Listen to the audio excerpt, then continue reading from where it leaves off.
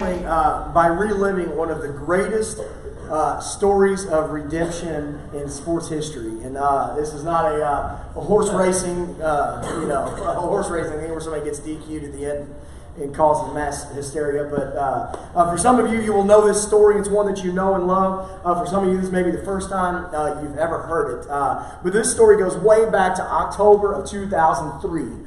I know for some of y'all, that's a long time ago. Some of y'all young people, that's like the olden days. It wasn't that long ago, but anyway, a long time ago. But it's the ALCS, the American League Championship Series.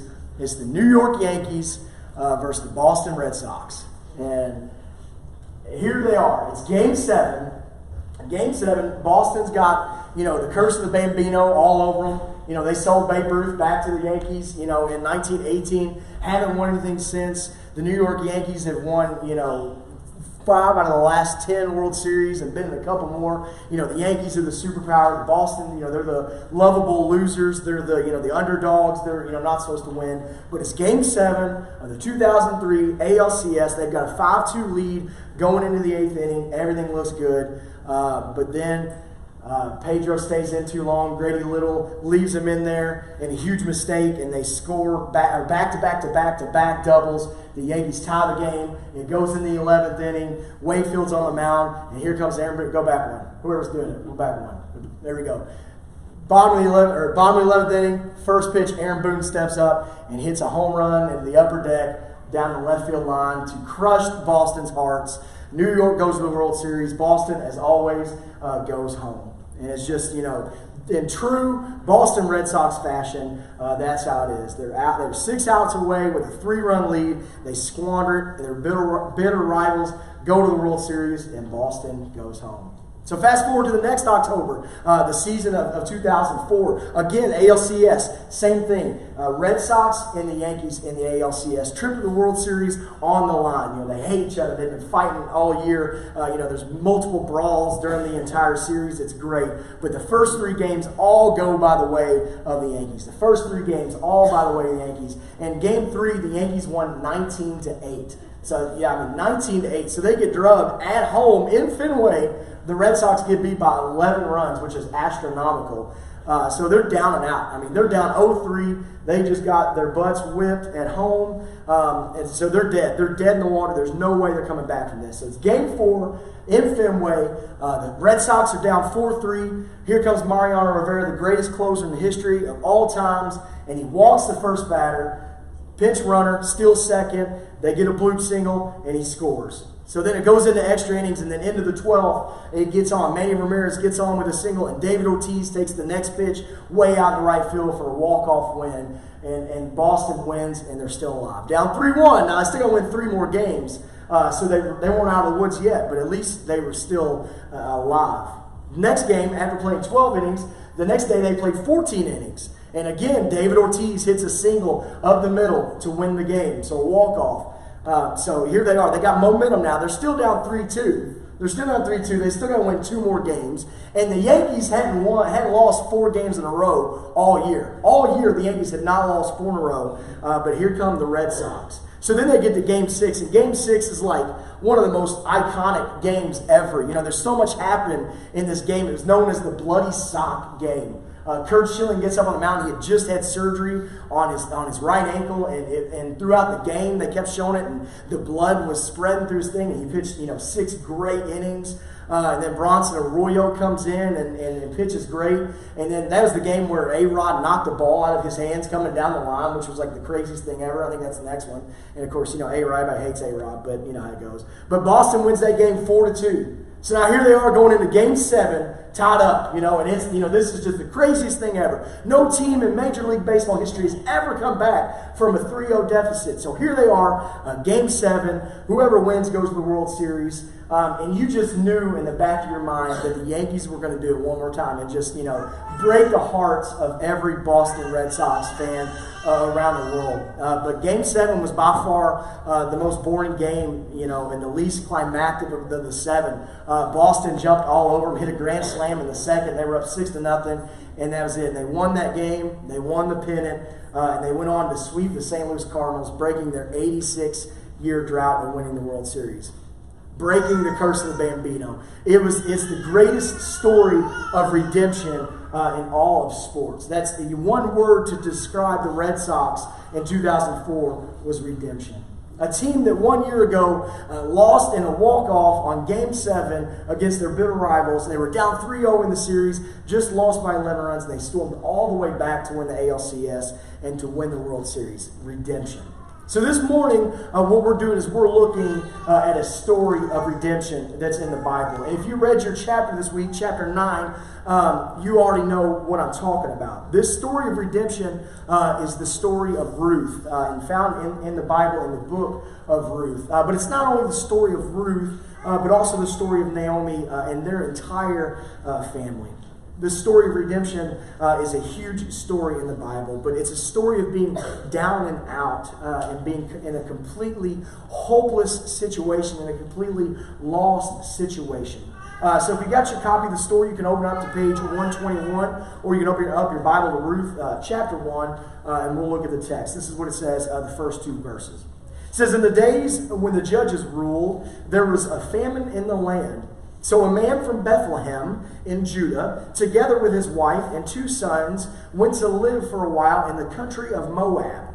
The man's name was Elimelech, his wife's name was Naomi, and the names of his 2 sons were Mahlon and Chilion. They were Ephraithites from Bethlehem, Judah, and they went to Moab, and they lived there." So this story of Ruth happens during the time of the Judges, which we covered last week. This was the time in between taking over the Promised Land and before the time of the Kings. And the people had received their inheritance from God, and God had broken up the land into the different tribes. So now there's a famine in the land, and this family has to go to Moab for food. And any guesses as to why there was famine in the land, if you've been paying attention, you would probably know that it's because the people were disobeying God and had turned away from God, and there was famine in the land. They were getting those consequences and the curses of their disobedience. So this family, Elimelech and Naomi and their 2 boys, they leave their land and they go to Moab in search for food and for search of a better life. Now we can learn a huge amount just from these 2 verses. Just from these 2 verses alone, we can learn so much. First of all, they were from Bethlehem. This is one of the several mentions of Bethlehem in the Old Testament. But we also learned that Elimelech and Naomi were from the tribe of Ephraim. They said they were Ephraithites.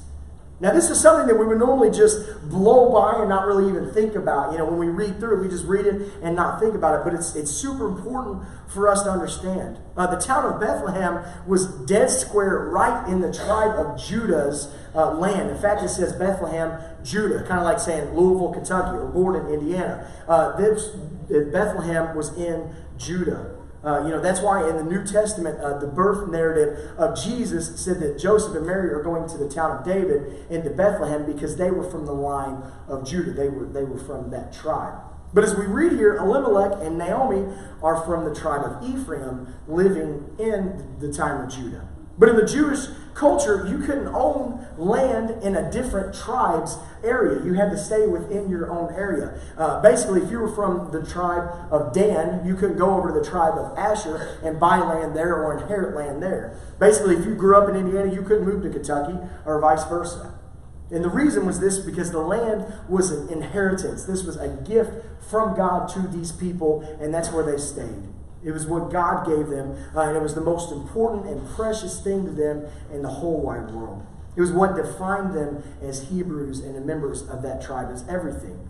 But here we see in the book of Ruth that Elimelech and Naomi were living in the province of Judah, but were from the tribe of Ephraim. So this requires a little bit of study to understand what's going on, and the study pays off. You see, the town of Bethlehem is first mentioned in Genesis 48, when Jacob blesses Manasseh and Ephraim. In this, Jacob has his favorite son, Joseph, and who he thought was dead, but in reality was in Egypt and was the deputy Pharaoh. And then once they're reunited, he decides to bless Joseph, but not just Joseph, but his 2 sons, and give them a double portion of his inheritance. So he blesses Manasseh and Ephraim.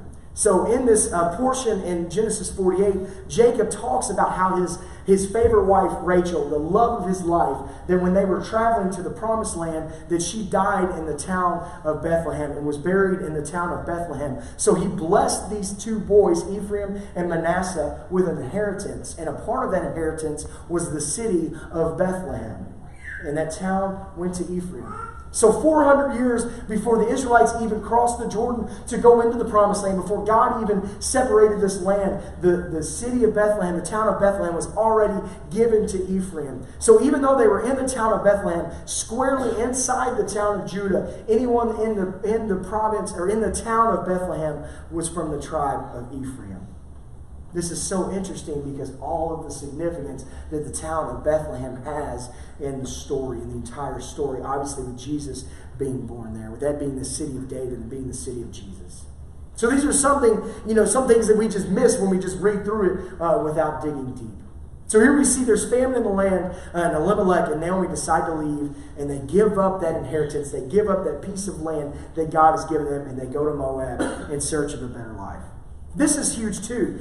Giving up and selling off the land that they would have inherited is huge. This is them giving everything away. This is them cashing in all of their chips and leaving and going away.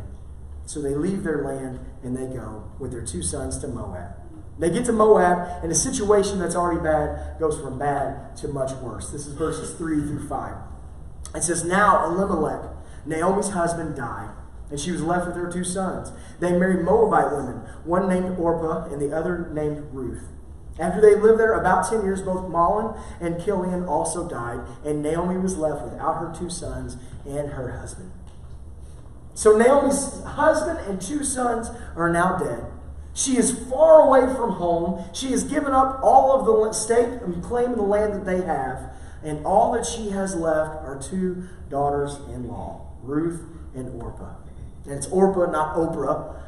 Even though Oprah Winfrey's name actually comes from this passage, on her birth certificate it actually says Orpah Winfrey. Just a little piece of trivia for you in case that ever comes up. Anyway, but Naomi decides it's time for her to go back home. For her to go back home to Bethlehem. It's time to go home. She's lost everything, and it's time to put her tail between her legs and go back home. So she tells her two daughters-in-law to go. Just go back home. Go back to your family as widows, and you can go. And Orpah goes back, but Ruth says no.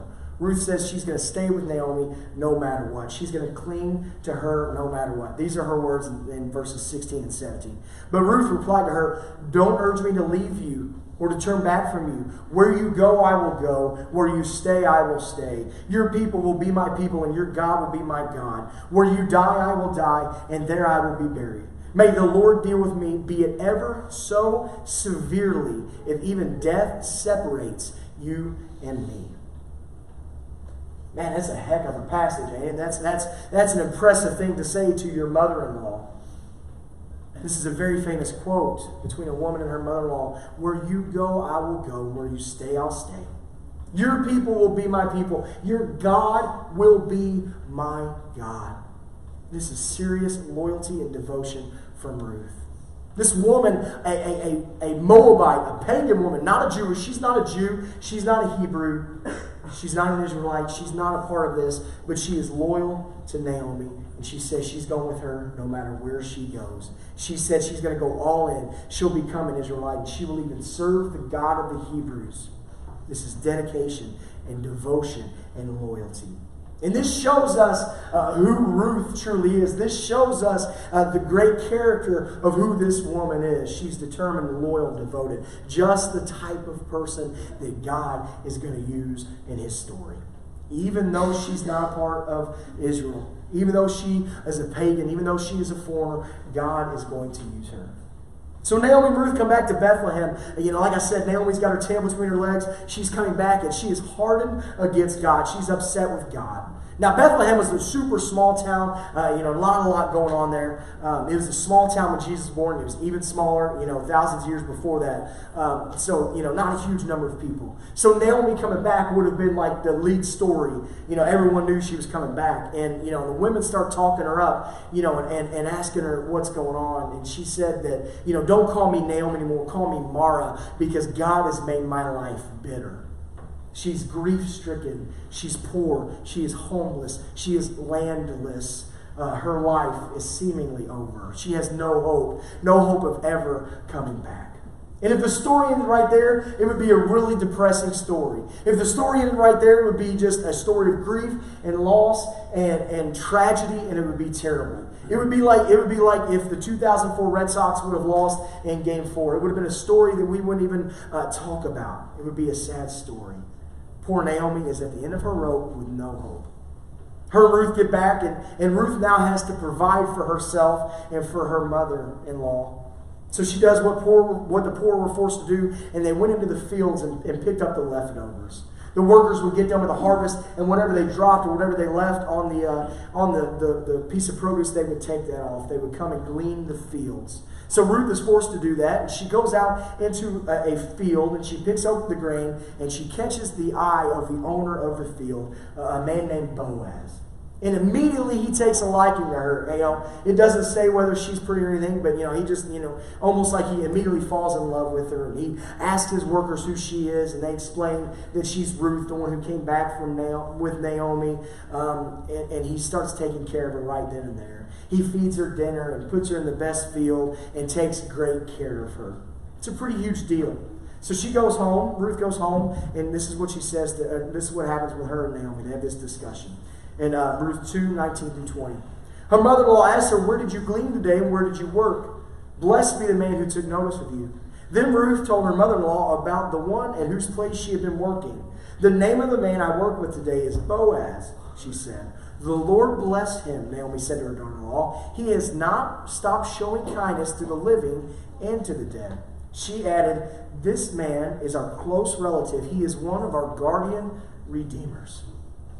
So Naomi is thrilled to hear that Ruth is working with Boaz, and that Boaz has taken a liking to Ruth. And she tells Ruth that he's still showing kindness and that he is one of their guardian redeemers. What in the world is a guardian redeemer? That's not something that has stuck. We don't talk about that anymore. We don't have guardian redeemer relationships in the 21st century America. But a guardian redeemer was a close, influential relative to whom members of the extended family could turn to for help, usually when the family line or possessions were in danger of being lost. So basically, in a nutshell, the guardian redeemer, who was also called the kinsman redeemer, would be able to help their relatives out if they were in trouble. This help came in the form of lineage and land, because that was really the two most important things to them. Having a lineage, having someone to pass everything on to as an inheritance, and having something to pass on. The guardian redeemer was very important. If a man was married and had no children and then he died, his guardian redeemer, his brother, his closest male relative, would take on his widow as a wife and have children with that wife to get the lineage going still. The son produced would legally be the son of the dead man. In Genesis 38, there's a story of Tamar and Onan that shows us exactly that going on. Another role of the guardian redeemer is to buy back land, to redeem land that has been lost by someone who's passed away. The kinsman redeemer would be the person who would have first dibs on buying the lost land. So when we see Elimelech and Naomi go to Moab to get a better life because they couldn't provide for themselves in Bethlehem, they would have had to give up their land when they left. And the kinsman redeemer, the first kinsman redeemer, would be the first one to be able to buy that land. And that's pretty important. That's pretty important. But basically what it is in the event of a man's death, the kinsman redeemer would take on the life of that man. He would take the wife as his wife. He would take the land as his land, and he would redeem it all. And if we put this into a 21st century context, basically if I died, my closest male relative would marry Brooke and become who I am. He would be your next preacher, let's be honest. So hopefully that would be good or bad. I don't know. So that's where they are in Bethlehem with Naomi.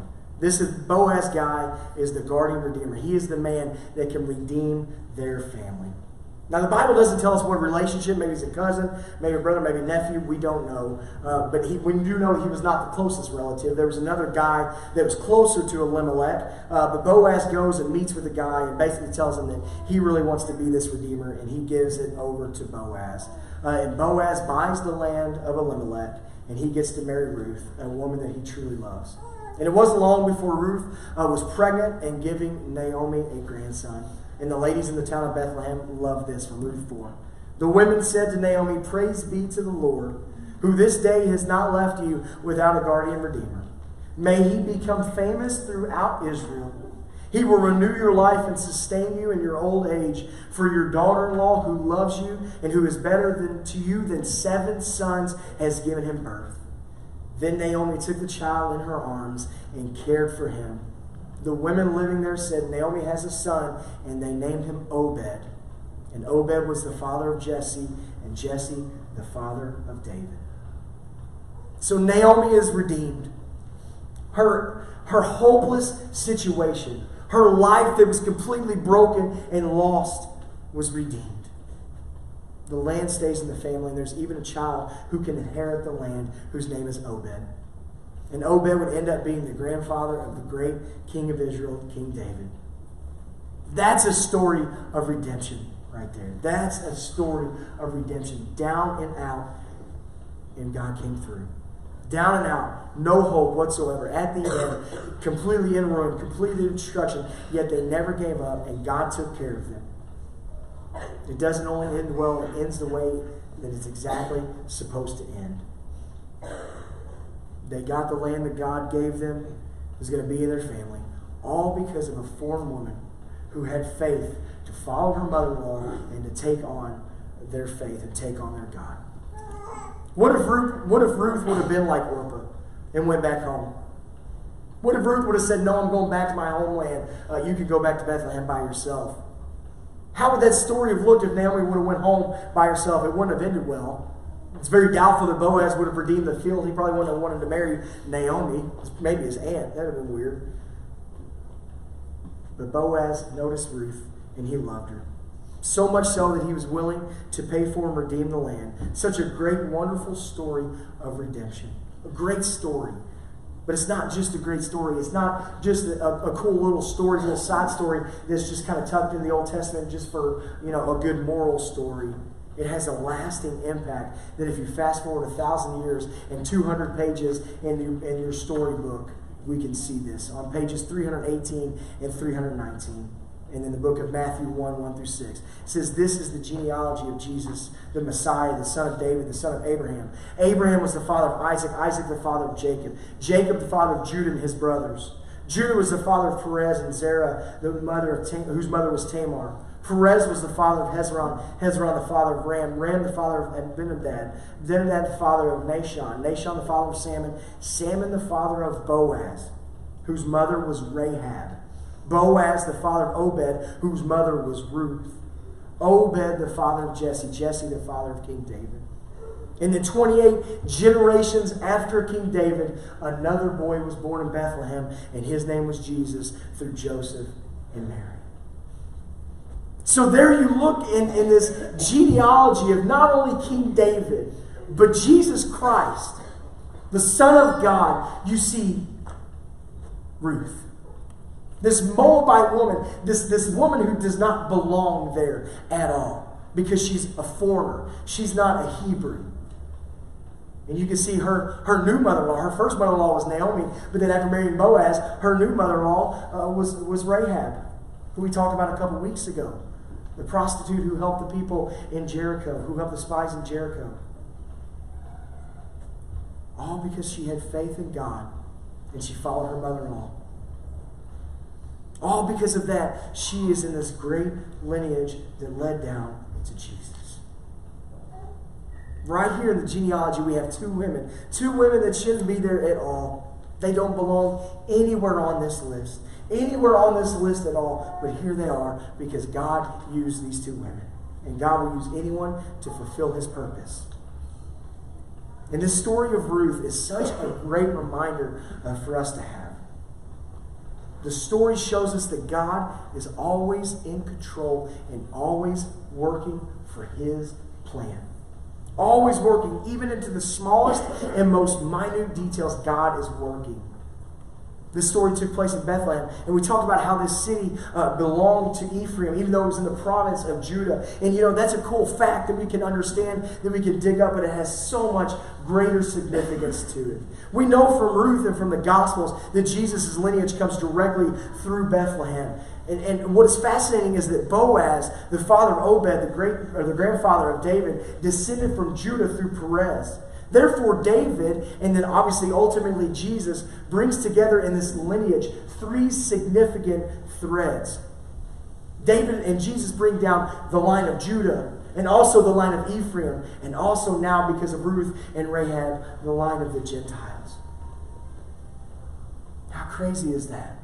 So in this house, we have Judah, Ephraim, and a Gentile. This uniquely gives David, and ultimately Jesus, the authority to be king over all people, over the kingdom of Judah, over the kingdom of Israel, and over all of the Gentiles. It's a triple lineage that Jesus has. Every single person born. And we'll learn in a couple weeks that the land of Israel is broken into two, Israel and Judah, and Jesus comes from both of those nations. Jesus comes from both of those nations and also through the line of Gentiles. And this is important because of this. Jesus is the true guardian redeemer of all mankind. All mankind. Jesus is the kinsman redeemer for all mankind because he literally descended from every person. If you're a Jew that's from the tribe of Judah, Jesus descended from your line. If you are a Jew from any other tribe other than Judah, Jesus descended from your line. If you are a Gentile, a non-Jew, Jesus is a part of your lineage and he descended from your line. Jesus is our true one Redeemer. And what was the main job of the Redeemer? It was to buy back, to redeem what was lost. And that is exactly what Jesus did. Jesus came to this earth to spill his blood as a payment to cover the sins of all mankind throughout all time. So that's why when we look at the cross, we can see that he was saying, look, I am buying this back from you. I am buying your sin back, and I am giving you to God fully redeemed. Paul put it this way in Titus 2. He says, while we wait for the blessed hope, the appearing of the glory of our great God and Savior Jesus Christ, who gave himself for us to redeem us from all wickedness and to purify for himself a people that are his very own, eager to do what is good. He gave himself for us so that we could be redeemed to him. So that we could be redeemed through his blood. We were lost. We were lost and we were down and out and we were broken. Lost with no hope, no chance of ever getting it back. Yet Jesus came and spilled his blood in order to pay that price so that we could be redeemed. Because of Christ's sacrifice, we have the opportunity to return to God and be with him throughout all of eternity. And all we have to do is follow him. He did all the work in redeeming us. We just have to come to him. So we're going to end this service with a song of invitation and a song of worship. It's a time to come and place our faith in Christ if we haven't already done that. And for those of us that have done it, to praise God and to worship his name for his amazing grace. Let's pray. Heavenly Father, we thank you so much for everything that you have given to us and for such an awesome story of redemption in the book of Ruth. That even though Naomi and Ruth were down and out, you were working to get them redeemed so that they could be saved. And then we can just look at that and see the great parallels between that and what Jesus did for us. That even though we were down and out, even though we were broken, even though we were lost and could no way get back on our own, you were there. You were there the whole time working this great plan so that Jesus could come and spill his blood as a price to redeem us. We love you, and we're thankful for your grace, and we're thankful for your love. And it's in your Son's name we pray. Amen.